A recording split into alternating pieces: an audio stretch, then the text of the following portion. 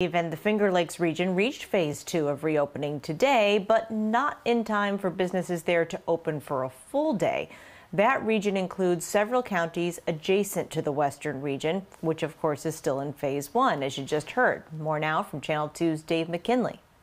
Since it reached phase 1 of reopening 2 weeks ago, there'd been a lot of anticipation in the Finger Lakes region about this day, when many presumed they would wake up to day 1 of phase 2. It's hard not to anticipate when it's been 2 weeks and everybody in this region has been following the metrics, and the metrics have been good. But last night, the governor surprised many by insisting an additional review of the metrics had to be made. To the president of the Genesee County Chamber of Commerce, it was a shock. And I know I have a lot of frustrated businesses calling me and saying, what's the deal? Adding to the frustration, the state had yet to produce guidelines for phase 2 reopening. They're chomping at the bit and ready to get going.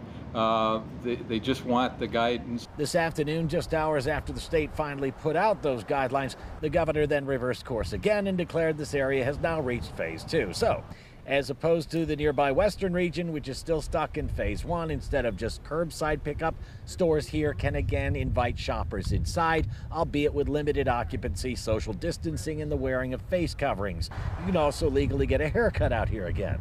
This is, I think, we've anticipated the greatest amount of change in phase 2, because you get into the retail, you get into real estate, and a lot of the other phases, a lot of other businesses that haven't been able to open yet. But with it being more than 2 months since they've been able to do so, it raises another question, not only about these businesses being allowed to reopen, but also those awaiting subsequent phases when they will be allowed to follow, if they can.